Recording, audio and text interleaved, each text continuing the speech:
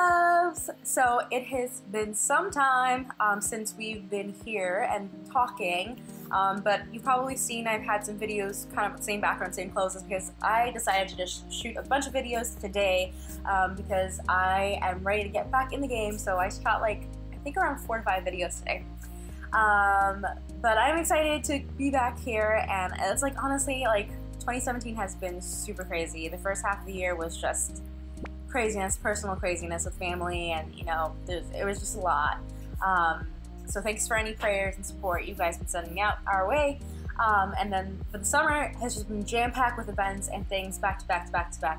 So thank you for your patience. Thank you for all of you that are still watching and still subscribed and still supporting. I appreciate you guys, because without you, I wouldn't be doing what I'm doing. And I want to be able to give more to you. So today I am reviewing the Marc Jacobs palette that was sent to me by Influenster for free. Pretty awesome. Sorry for any noise. I know that there's the AC's going on and my dog's moving around, so if it's picking up any crazy noise, I'm sorry about that. Also, if you're here for the first time or if you're revisiting and you're not subscribed yet, make sure you subscribe and make sure you press the bell so that you can get notifications and you can know when I'm uploading my next video. So they sent me the Marc Jacobs Eye-conic eyeshadow palette. And the shades so far look gorgeous. They look beautiful, if you guys can see that. So I think I'm just gonna jump into this and play around with it. They also did send a primer, so I'm gonna go ahead and test out this primer as well. And this is the color Invisible 32. The formula feels pretty soft. It is pretty thick too and very sticky, which is great for a eyeshadow primer. But it's not sticky to a point where it gets clumpy. It seems to be blending in nicely into my lid. I'm gonna start with this shade right here, which is the In Doubt. I'm gonna go ahead and start by applying it to the center of my lid. It seems very opaque, super shimmery. So it's a really pretty color. I want to be able to try all the shades. Oh, you know what I'll do is just swatch all of them. Whatever I don't use, I will swatch for you guys. It blends really nicely. It's super easy. And it seems pretty true to color. The way that I see it in the palette, showing up on my lid the same way.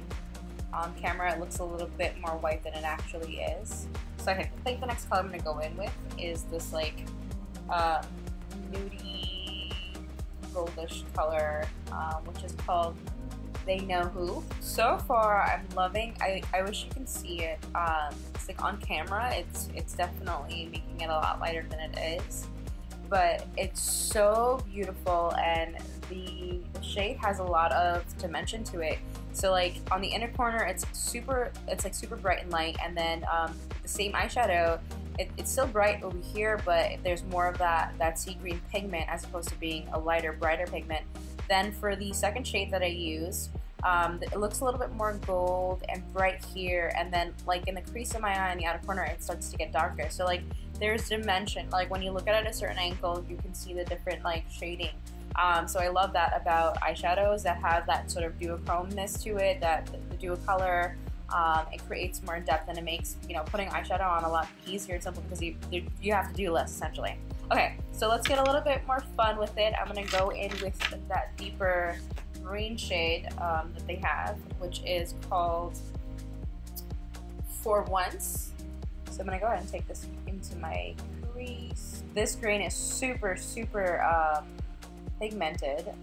I like picked up just a little bit, and it like super rich, super dark.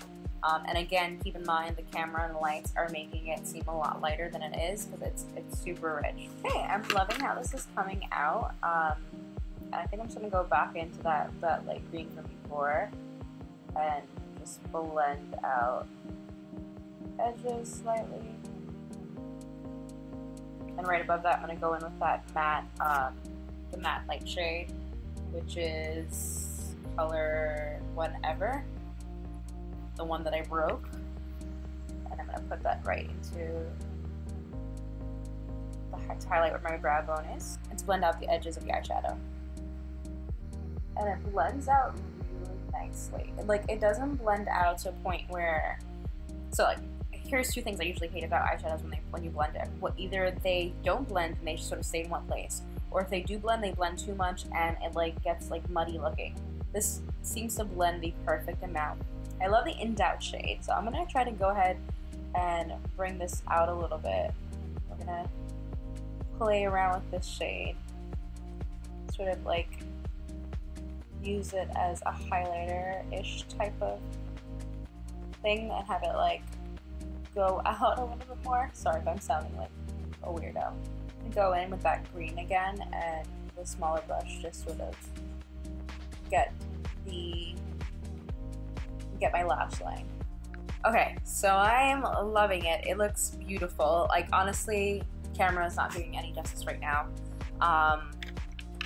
The primer, I could do without, but the eyeshadows, they're gorgeous. I am loving them. They look so pretty. They blend really nicely, super pigmented. And I went to just go check myself out in the mirror in the bathroom right now because it's different lighting and looks more natural lighting.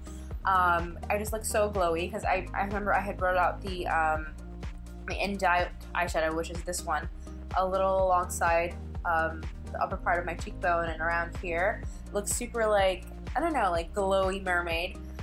So you can even use that as a highlight. Really beautiful shades. Very just, the way it blends out is so creamy. It looks very romantic. Okay, so I just finished swatching all of them on my arm, and this is just after one swipe. So they're pretty pigmented. They're really pretty shades. Sorry, I did it like at a weird angle. But yeah, if you can see, like they're all super pigmented, really opaque shades. I did notice though that the texture of all of them weren't fully the same. I feel like the electric blue one, what that one was called, oh yeah, Power Platforms. And then this last one over here on the end called Runs the Show. So this shade and the blue shade, these two shades, are super buttery soft and creamy, more creamier than the rest of them. But they're all really opaque shades, they're all really vibrant, and they blend really nicely. So overall, like all in all, this palette is beautiful, it's amazing. I love the shades. I really love this shade. I didn't get to use it on my eye today, but I can't wait to use it because it's so, first of all, the color it grabbed my attention. It's really pigmented. And it's really buttery soft, like super soft. So all in all, the palette is amazing. Definitely 2 thumbs up. Thank you guys so much for watching. Don't forget to subscribe and stay tuned for more, and make sure you hit that bell for notifications so you know when I'm uploading my next video, because I am aiming to bring out more beauty videos and more fashion videos. Love you guys, and until next time, bye! Mwah.